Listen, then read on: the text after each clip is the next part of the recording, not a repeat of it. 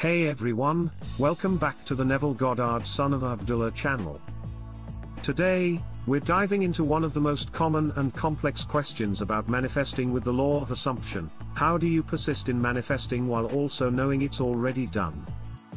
We'll be covering how persistence actually works, why sometimes just visualizing or affirming once can be enough, and what to do when you're unsure about balancing affirmations with the belief that it's already done.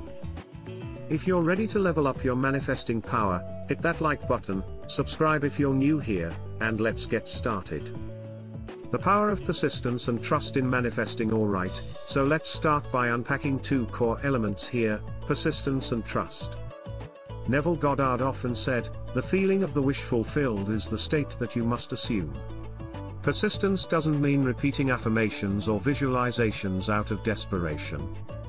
It's about staying in the belief that what you desire is already a reality.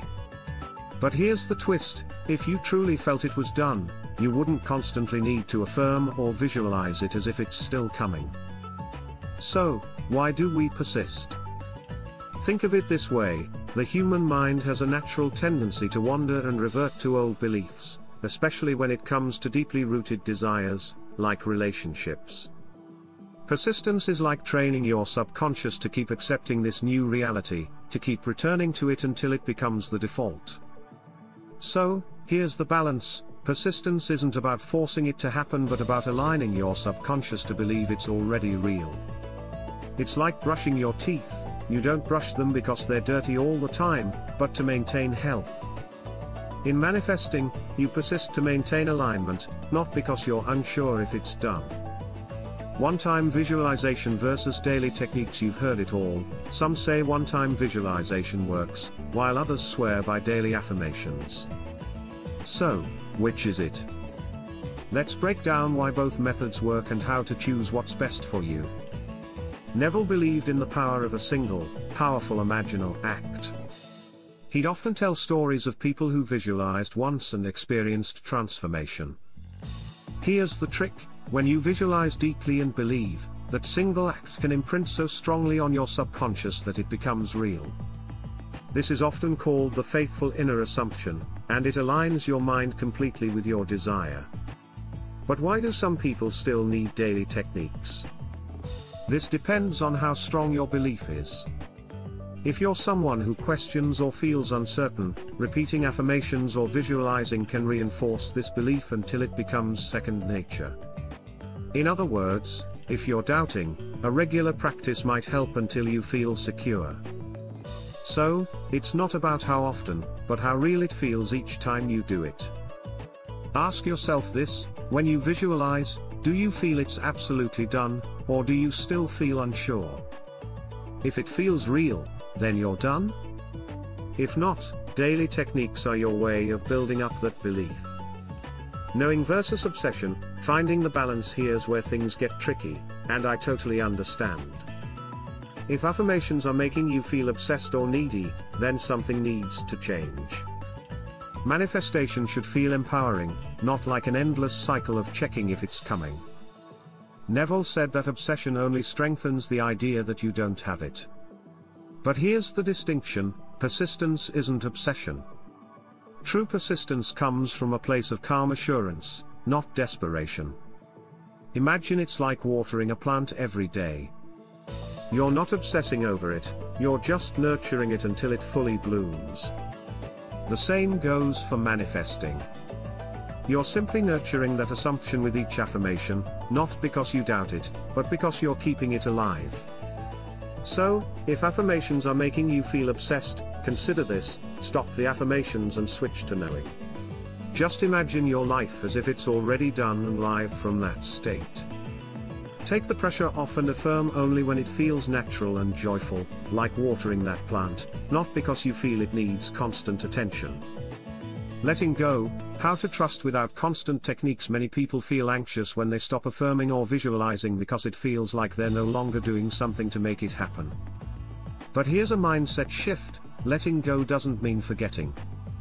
Letting go is actually about holding that assumption with so much inner confidence that you're not bound to techniques anymore.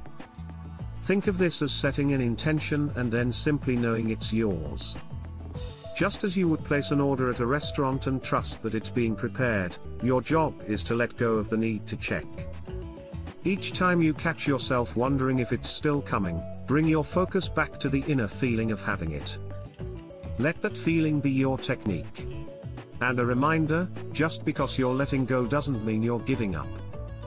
Neville taught that letting go is the ultimate trust. This confidence tells your subconscious that your desire is already part of your life. It's a gentle yet powerful way to embody that it's done state. Practical techniques for persistent trust. If you're wondering, how do I practically persist without obsessing? Here are some techniques Neville shared to maintain that balance. 1. Mental diet. Watch what you're consuming in terms of thoughts. 1. Avoid negativity and replace it with thoughts aligned with your desire. 2. Inner conversations. Have mental conversations with your specific person or about your desire as if it's already done. 2. This is subtle yet powerful because it maintains the assumption. 3. Living in the end. Every time you think about your desire, feel as though it's already a part of your life. 3. You don't need to affirm constantly if you're living from that end result. 4. Self-concept affirmations. Rather than affirming for your desire, focus on affirming your worth and confidence. 4. I am worthy, I am loved, and I am a powerful creator. 4. This builds your self-belief and aligns you with receiving. By using these techniques, you're not chasing your desire, you're simply aligning with it. Think of it as keeping your inner state clear and focused, just like tuning a radio to receive the station perfectly. Addressing doubts. When to continue or pause. It's natural to feel doubts about whether or not your manifestation is happening. But remember, doubts only arise from a place of needing confirmation. Instead of fighting doubts, recognize them as an old habit and let them pass. When you feel a doubt creeping in, don't resist it. Just gently affirm, it's already done. I am secure in this new reality. The more you practice this, the less often doubts will arise. And if you find yourself feeling the need to do more techniques, ask yourself, am I affirming because I trust it's done or because I need reassurance? If it's for reassurance, that's a signal to pause and reconnect with the feeling of it being done. Visualization and affirmation work best when they're inspired, not forced. Remember, persistence is about building belief, not forcing out. Take charge of your manifestation journey. So, to sum it up, the balance between persistence and trust is personal and dynamic. If you feel confident, you don't need constant affirmations. But if your belief is still building, use techniques without attachment, as gentle reminders rather than obsessive habits. This journey is about stepping into your power as a creator, not chaining yourself to routines.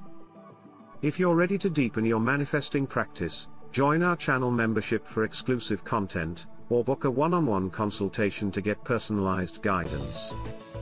We're here to support you in manifesting your best life, and achieving all that you desire. Thank you for watching.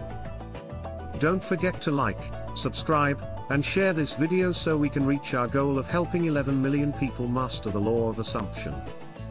Leave a comment below. Are you ready to persist and trust that it's done?